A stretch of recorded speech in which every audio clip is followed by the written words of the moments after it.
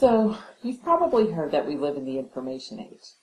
Information in its various stages of development are all around us. And right now, we're going to learn how data grows up into information all the way through full-grown knowledge. At the very beginning, we have data. Data are raw facts that describe the characteristics of an event or object. Beginning particularly in the 80s and 90s, everybody was collecting all sorts of data. But let's take a look at an example. If you look at figure 1.1, we have the example of Tony's Snack Company. It's really hard to find anything in this that can really help us with the business. That's because raw data has no context. It's just a recording of transactions, a recording of the facts. What happens with just a little meaningful and useful context? We get information, and having the right information at the right time can be worth a fortune. If we look at figure 1.2 and 1.3, we start to discover something.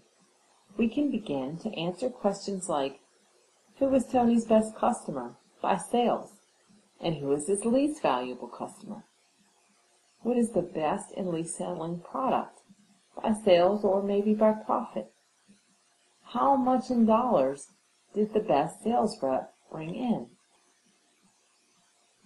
So what more could we possibly want? How about information collected from multiple sources, such as suppliers and customers, competitors, partners, and industries, that has been analyzed for patterns and trends to identify relationships for strategic decision making, something we call business intelligence. Business intelligence might combine information from external sources such as the weather to predict snack sales. Wow, that's as far as it goes, right? Nope, there's one more step. Knowledge. Knowledge includes the skills, experience, and expertise coupled with information and intelligence that creates a person's intellectual resources. So suppose our friend Tony finds out that his weakest sales over the last period come from a guy named Craig Schulz. So should he fire Craig? Well, Tony has more knowledge than that. He knows that Craig was out on medical leave for several weeks, and that in many other periods, Craig was the best salesperson.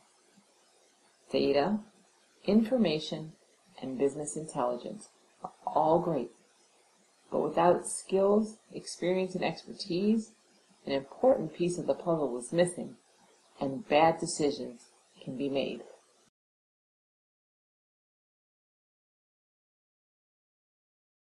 Created using Powtoon.